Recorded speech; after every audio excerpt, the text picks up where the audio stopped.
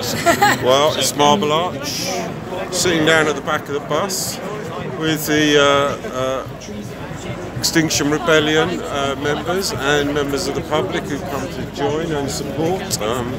We've got Ash, who is... Are you there, Ash?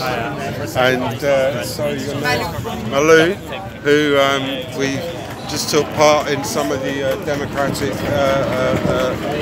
citizens' assemblies to decide whether they're going to close down the site and when and where they're going to do it, if they do it. Can I just quickly ask Ash, where are you from? Southampton. Southampton. And has your contingent been guarding any particular gate, or have you been circulating? No, I've just been turning up and just Brilliant, fantastic. And what about yourself? So I'm from France, I've been living in London for the last 10 years and been participating, coming in every day since Monday. And how do you feel that the reaction from the general people in London to the occupation of central London? To me, I've seen it very positive. Even people who weren't taking part were supporting of the movement, appearing.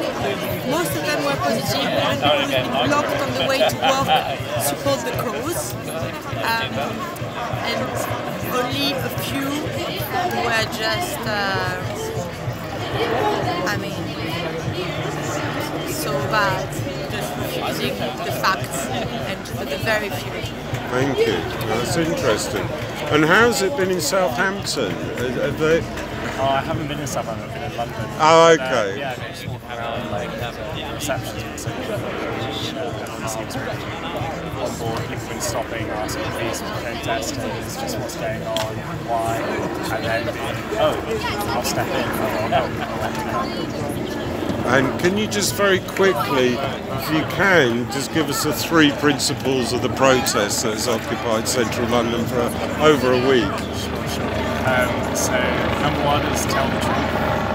Number 2 is go carbon neutral by 2025.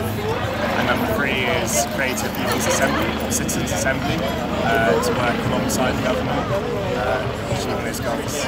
Thank you very much. It's Marble Arch, and we will see whether the ripple effect that the police are starting with their new clearances of various parts of central London, Waterloo Bridge and Parliament Square, will be enacted later today, or hopefully put off until some point where they can agree a withdrawal. Okay, I'll update later. Thanks.